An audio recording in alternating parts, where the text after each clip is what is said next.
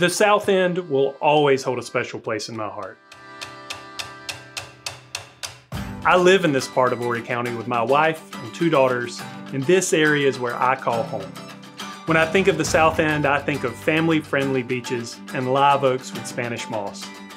Just south of Myrtle Beach is Surfside Beach, nicknamed the Family Beach. With 7 area parks and wide sandy beaches, Surfside is a great place to call home. My family and I live in Surfside, and we love living the golf cart lifestyle. We can go to dinner, the water park, the beach, all on our golf cart. There are oceanfront homes and condo opportunities in Surfside, along with chances to own your own little beach bungalow just a few avenues back from the Strand. Garden City Beach has been a destination for families for generations. I helped countless folks move here who say they wanted to capture the magic of past vacations. The Garden City Pier is a great place for fishing and also a great place to listen to local bands while enjoying a cocktail. My kids love playing in the arcade and crabbing from the little pier along the causeway. If you're looking for a great beach town getaway, Garden City should be near the top of your list to check out. Murrells Inlet is home to some of the best restaurants and seafood in our area.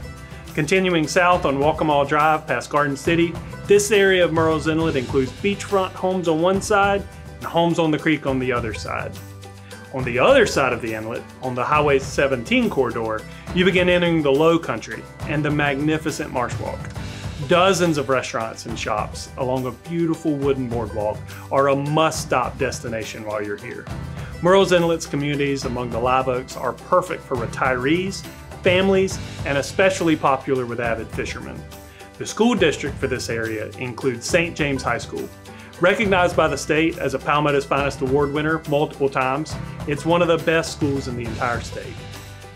The Burgess community along Highway 707 includes some of my favorite neighborhoods and is constantly growing with new opportunities for places to live. The Prince Creek area is home to the TPC Golf Course and some of the most prestigious and exclusive gated communities in the area. Further south and past Huntington Beach State Park and Brook Green Gardens is the beach town of Litchfield. Made up of North Litchfield and Litchfield by the Sea, this area has more in common with Hilton Head than with Myrtle Beach, with upscale private clubs boasting quiet charm. It's much more laid back, featuring boutiques, gourmet restaurants, and ancient live oaks. Pawleys Island is 25 miles south of Myrtle Beach and only 70 miles north of Charleston. Previously home to rice plantations, Pawleys Island is known for being arrogantly shabby, upscale but unsophisticated. Pawleys Island is a geographical island that is accessible only by the north and south causeways. This exclusive island is the quintessential beach community with unspoiled beaches. As the area grew, the mainland area between Highway 17 and the Waccamaw River is now also considered Pawleys Island. The communities here offer a slower pace in an area rich with history and southern charm. Along the south end of the Grand Strand are some of the most prestigious golf courses, including Caledonia, True Blue, Wachesaw, the Founders Club, Pawleys Plantation, and those are just a few.